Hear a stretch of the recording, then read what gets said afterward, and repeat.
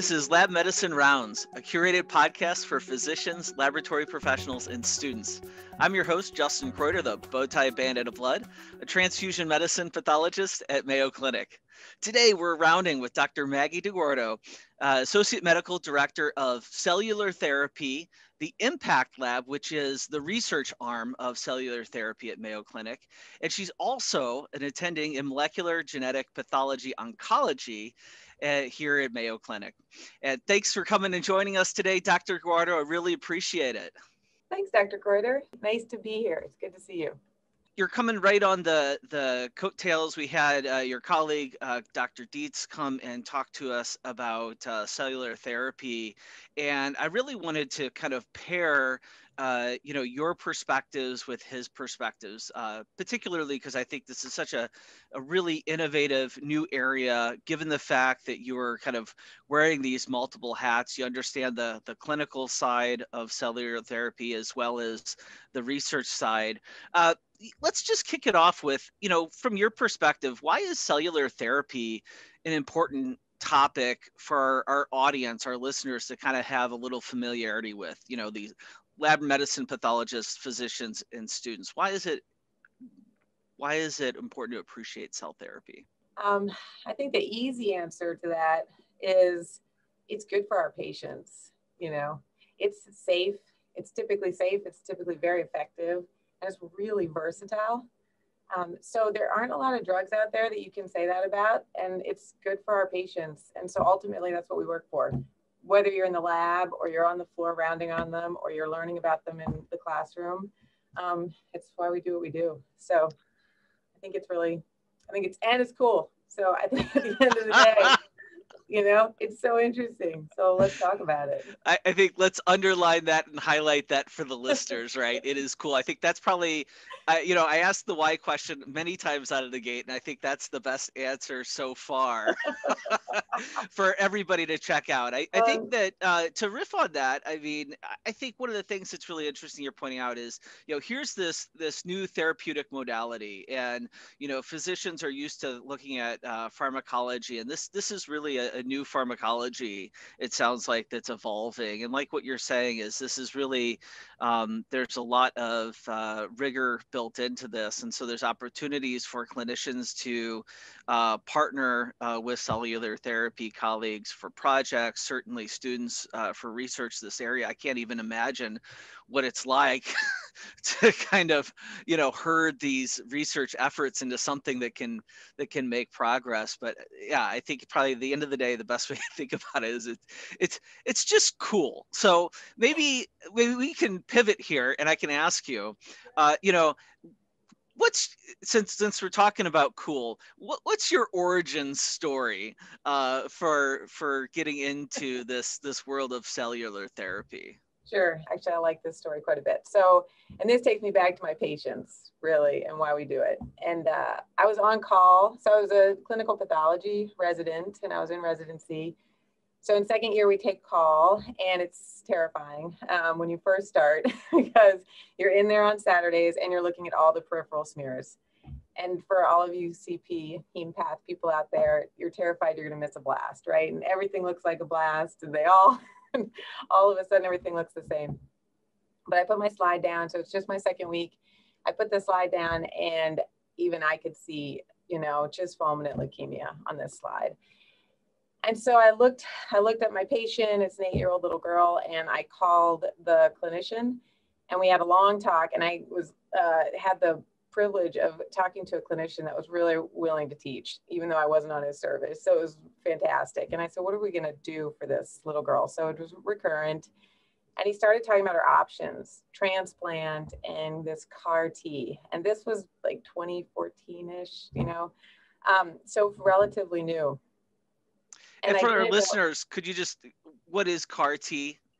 Oh, sure. So CAR T therapy is where, and it's been through multiple iterations now, but essentially it's where we are isolating T cells from the patient, and we are engineering them to be exquisitely specific to the tumor cells in the patient's body. And so we take them and we collect them, we engineer them. It goes through an enormous amount of processing. And then we create a dose and we infuse them back into the patient. And those T cells are now designed to go and attack the B cells that are the problem, right? And so are the pathogenic B cells. And so it wipes them out. And then essentially the patient can kind of start from ground zero. They do go through, and this has been mitigated quite a bit, but there have been some clinical side effects, but they've been learning how to manage that. And like I said, the CAR T cells now, I think we're on our 4th generation, and we're even looking at dual specificities, which just speaks to the way this process is evolving. Just at such a rapid pace. But at the time, I didn't know anything about it, and I didn't know much about our transplant program either. And so I immediately asked for to use one of my electives to rotate through our cell therapy lab, which is on a much smaller scale than it is here at the Mayo Clinic, but you know, the same nonetheless. And so that was really kind of the first experience I had that also allowed me to understand that this cellular therapy, is a marriage. It's this marriage of clinical and laboratory medicine that I love. So that's kind of how I got into it. And then I got here, and obviously the story has unfolded through multiple trainings and fellowships. And now I have the privilege of working with some of the greatest minds in the field, to be honest. So that's so cool. So you know, one of the things that kind of struck me as you were talking and sharing that story is just this rapid pace of advancement. And in fact, I was just on a transplant grand rounds yesterday, and somebody was talking about, you know, in the last 10 years, they've had 2 new treatments for the condition they were talking about, right? And this pace is a lot faster than that. yeah. And so I imagine that there's some really unique challenges, or I guess I like to think of them as opportunities. So can you share with us, you know, from your perspective, working in such a fast-paced area, it certainly, you know, is coming on board in this area. What's been really kind of a unique challenge that you've had to navigate, and how have you done that? Yeah, that's good. I like the use of the word challenge and fast-paced. But so I think I'm going to just say that I'm going to look at everything as an opportunity, even the decisions that I think I wish that I would, or that I know retrospectively that I would do differently, because that's also an opportunity to learn. But I think you nailed it. The fast-paced environment of this, or the way this is growing and expanding and keeping up with it is certainly a challenge, because it is so versatile. So that being said, I think one of the other challenges is the diversity. The clinical indications for which we target, or which we use cell therapies to target, are just incredible. You're looking at stuff, you're looking at treating regrowing cartilage in arthritic knees with MSCs, to targeting, you know, tumor antigens with dendritic cells and glioblastoma, to literally repopulating a patient's bone marrow with hematopoietic stem cells. So it's just, I think some of the challenges are really understanding the clinical needs, and then how do we provide a drug that's going to be effective and keeping up with that. So I think the pace is really the biggest challenge. So I want to dig into this a little bit. One thing that I know that's a challenge, having talked with a lot of other attendings, you know, in pathology and outside, is keeping up with the literature. And so, you know, that seems like, for, you know, many of the hats that you're kind of wearing, and, you know, there's deadlines on many things. But you know, once you're out of training, there's not really the deadline about, you know, have you read your cellular therapy journal for this month, or have you kept up with the recent articles? How have you approached keeping up with the literature?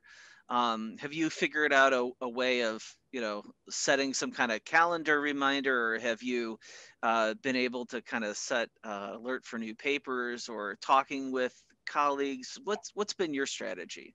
So my honest answer is that my strategy is evolving.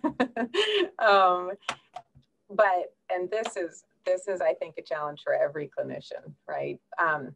a couple of things that I would say that I found really useful.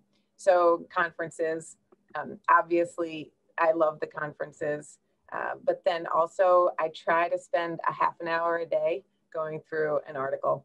I really do.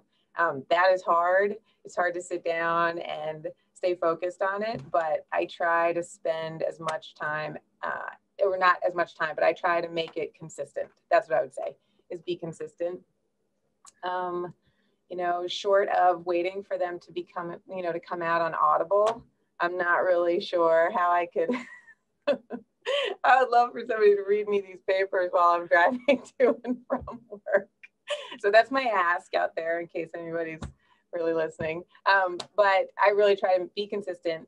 And also, I will say that as my projects come along, so we get new requests all the time, and I try to do an initial and although abbreviated lit search, and I start to organize them.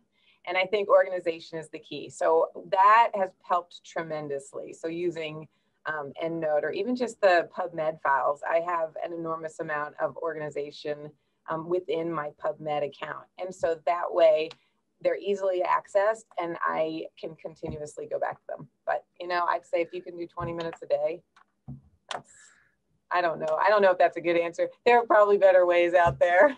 I think that's a brilliant answer. And I really appreciate your honesty with this idea of, this is an iterative process and this is evolving and you're constantly, to me, that shows me that, you're constantly learning, right? And not getting stuck in one way or another way. Because certainly if we get stuck in the mud and we just continue to spin our wheels, it's time to go get the kitty litter out. And can I just say one thing, and I don't want to take up too much of your time, but something that I was thinking about.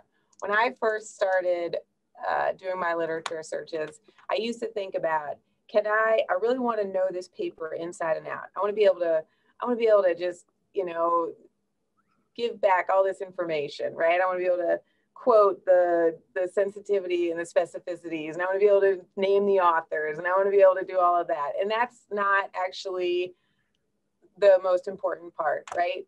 For me, my first look at these papers is concepts, okay, and really understanding the big idea. And then eventually I'll get into the weeds and the details. But remembering the authors' names, while very important, that's not what I realize. My goal has to be upfront. Just knowing that my resources are out there. I think knowing what your resources are is your most important piece, because when you get the question, you're going to know where to find the answer.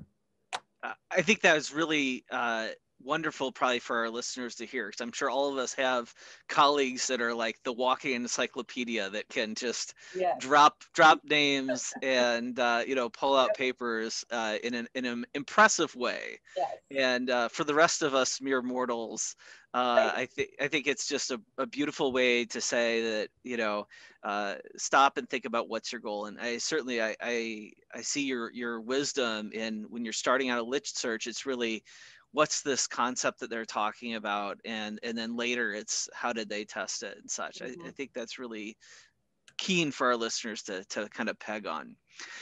I want to kind of close with, one of the challenges I thought about as I was talking with your colleague, Dr. Dietz, and then you now, and just there's all this potential for cellular therapy. And I think that, it just becomes this, it's everything, but then it's so hard to get our arms around it. But I'm curious, right? You're in this field, I'm curious for just, let's tag one thing. And, what is one direction you see this field of cellular therapy moving over these next 5 years? Because there might be some listeners that this is the thread that kind of is their entry point to cellular therapy. Oh, good. No pressure there. Thanks for that one. So, with our med students' futures on the line, future careers here on the line. So I actually have to laugh when you say, what's the one direction that you see cellular therapy going in? Because no, what is one? Not is one. Because I see about 1,000. And right now I've got the paper strewn all over my desk to prove it. So, boy, that is, I don't have a good answer because I think it's going to move in so many directions. And I think at the end of the day, I think, okay, from a non-scientific perspective, from a non-indication perspective, because I think you're going to see it really become even more targeted, right? For these leukemias and lymphomas. And I think you're really going to start, I think the specificity of the targets is going to just become so nuanced and exquisite. And I think the other piece of this that we haven't really talked about, moving past the scientific aspect, I think it's going to become much more available, right? I think that this is going to become a common part of the conversation when you're discussing therapeutic options with your patients. And the fact is that while we have the privilege of practicing here at the Mayo Clinic with the resources and the science, surrounded by just a plethora of knowledge, at the end of the day, resources really, at the end of the day, I think it's going to become more applicable and more a part of mainstream medicine. That's what I think. And so I think you better get on board because it's really cool. It's coming.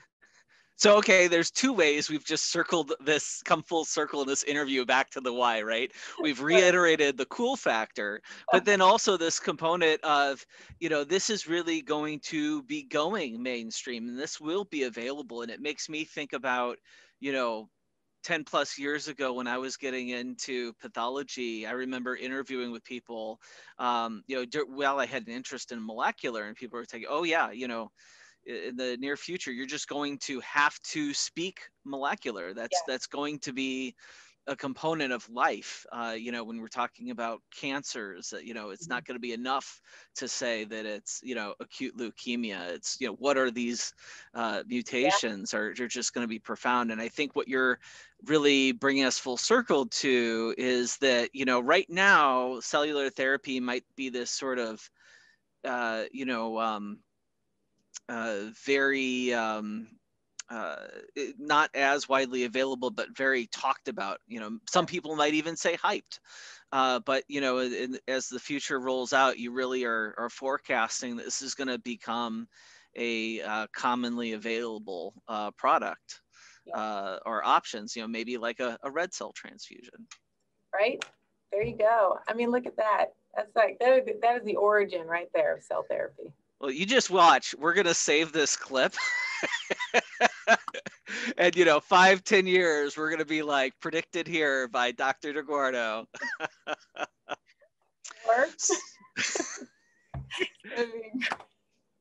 So, great experiment.